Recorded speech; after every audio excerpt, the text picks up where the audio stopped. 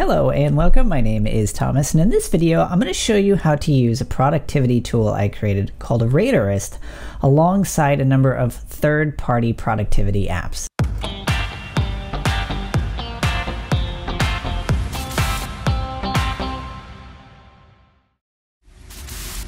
Okay, so a little while back I had the chance to show you a productivity app that I created a little while back. It's actually a productivity web app. And the whole idea behind it was just to make it super simple to create a macro or kind of a bird's eye view at some of the things that you needed to do.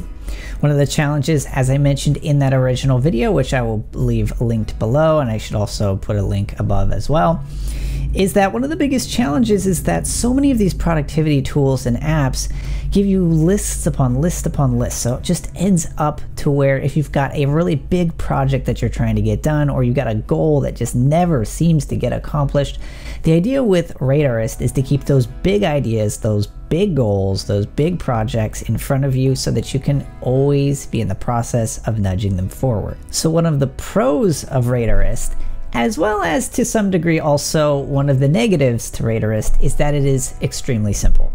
So what I'm going to do in this video, and this is just going to be a really quick tip, I'm just going to show you how you can create your own radar list using Radar.ist and use it in combination with a number of third-party tools and apps and software in order to create your own super fluid productivity workflow. Okay, so here we are within Radar.ist. This is my nice radar list that I have going right now. So I'm not going to go through all the features and how to get up and running with Radar.ist. If you didn't have a chance, be sure to check out that previous video that I had mentioned. But let's go ahead and up here and click Add New. So this is where we're going to add in a new project or goal. Remember, these are not going to be tasks.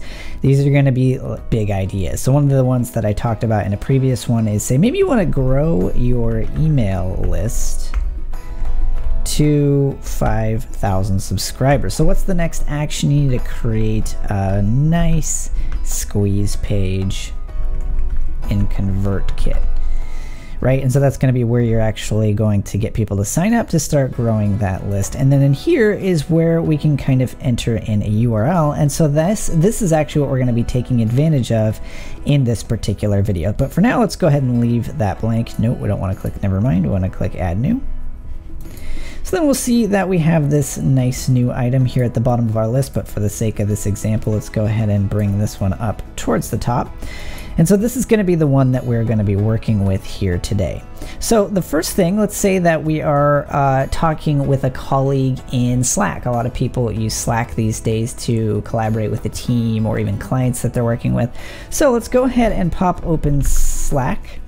And say let's say we've got this kind of imaginary Slack thread going right here. Now, just as a quick aside, I am working within an iPad. That's mainly just for the sake of this tutorial that I'm showing you. However, this will work with Mac or PC, whatever software that you're using that provides the ability to create a third-party link or a external link. This should work just fine. So right here within this particular imaginary thread, I should be able to click this, and you'll see that you've got this nice little option here that says copy link to message. So I'm gonna go ahead and copy that. I'm gonna pop back into this, and then right there when it says, is there a relevant URL, I'm going to go ahead and update this item. Then you'll be able to see, since I'm not logged in on this browser to my Slack account, you'll see that it's just going to open up a page asking me to log in. But were I logged in, particularly if I was working with a laptop, that would take me directly to that thread. So as I'm working on it, then I would be able to access that particular thread to reference as I'm working on that goal. Okay, so it's nice to be able to take a look at a thread or something like that, but what about an email? Let's say that you need to reference a particular email.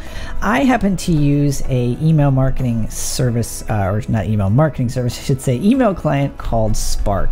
And one of the things I really like about Spark is similar to what we just saw right there within Slack. They offer us the opportunity to go in here and to create a public link. So I just click that.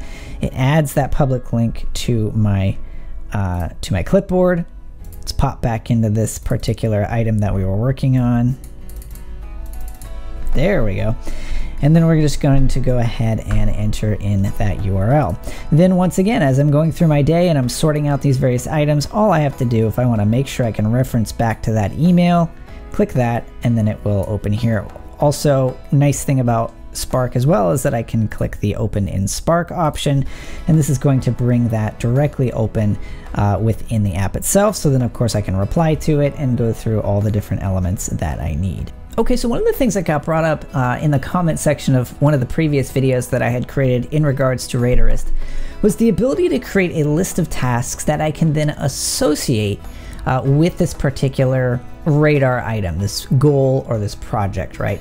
So that is actually something that I am considering for a future release of Radar.ist, that you're able to create your one next action as well as a number of subsequent items after that. So you kind of got like your list of milestones to complete that particular goal or project. However, in the meantime, what you can do, and what I'm currently doing, is tying my other third-party productivity apps to Radar.ist. So here's one way that we can do this. So for example, if I had a nice little Basecamp project that I was working in right here, I'd be able to go in here and I would be able to get a public link. Now, another thing that you can do with something like Basecamp really easy is that, particularly if you're going to be using the web version, I'm using the app right now, so I can't show you in this specific example, but it's as simple as on the web version, just go to the specific project or to the task list or to the message thread, copy that URL right in your browser, and then paste that in. Okay, so then let's go ahead and take a look at another option with something like things from Cultured Code. So let's say I've got this nice little list of items that I'm working on right here.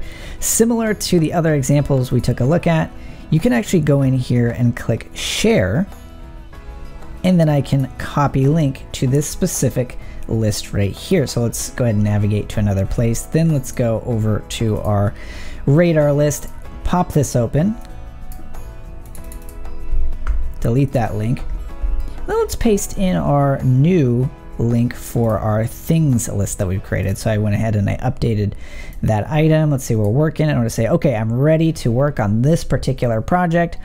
Let's take a look at all the list of items that I need to go through in order to finish this. Click that link. You're going to see it's going to ask you if you want to open this in things. You just click open and it takes you directly to that particular piece.